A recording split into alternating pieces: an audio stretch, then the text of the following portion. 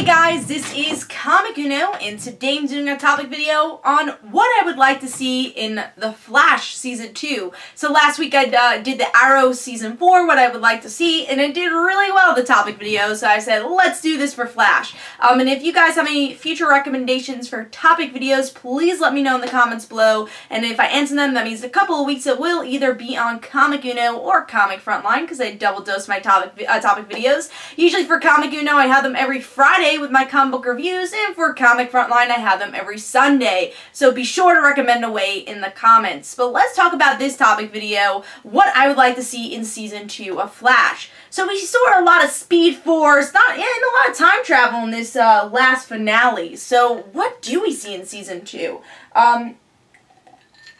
One thing I loved about Season 1 of Flash is that it did so much in one season that I thought would take 100 seasons. I think because we're used to the pace of Smallville, that we're all like, oh, that should happen like Season 8. We're so used to that pace still, even though the show's been over for a while. I still think we think back to that as like a superhero pacing type show.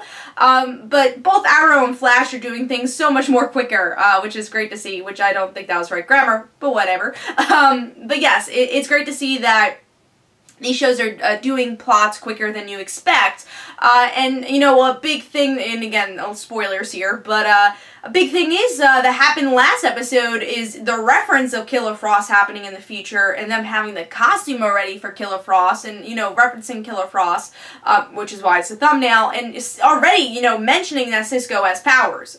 So I'm hoping Season 2 is the exploration of Killer Frost and her powers, and Caitlin having powers, and then Vibe, you know, Cisco having powers also. I'm really hoping it could be their season. Also for Iris, I don't want to see the same thing that happened to Laurel in Season 2, because obviously that's possibly that could happen, because it's kind of the same story going on with Iris, that Iris lost Eddie, Laurel lost Tommy.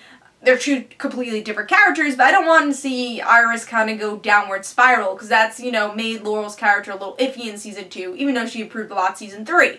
And obviously Iris is not going to become a superhero, so she doesn't have that going for her, but I hope she gets closer to Barry because of this. Again, I don't know how they're going to explore these emotions. I thought they made it really weird the way that she went back with Eddie. It was just more because he was going to die. That's the reason that she was with him in the end. I felt it was a bit forced because she likes Barry so much and they were leading into that.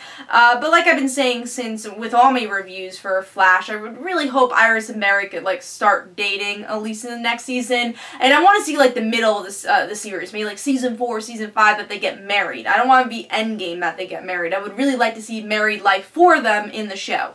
So that's what I would like to see with Iris. And of course, you know, I want to see the mourning of Eddie, and I think we're going to see that towards the beginning of Season 2 with Joe, Iris, really everybody.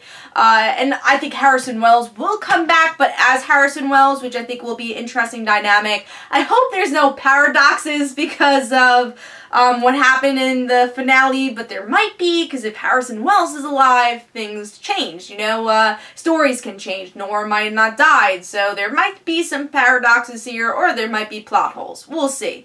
And then, of course, next season I would like to see more speedsters. Maybe Wally. Jay Garrick obviously was referenced, but I think he's going to be in Legends of Tomorrow.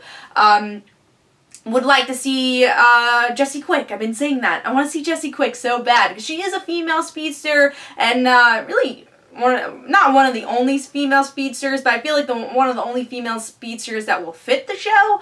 It's kind of cool that she uses a different form of entering the Speed Force, and of course explore the Speed Force in Season 2 too. That way it makes more sense of, hey, this is someone that uses the Speed Force differently. So I'd really like to see that. Especially if you have Jake Garrick, you have some of the Just Society here and some references to that. So you have Jesse Quick's father, Liberty Bell. Let's see some of that. I would like to see that. I keep saying that until it happens.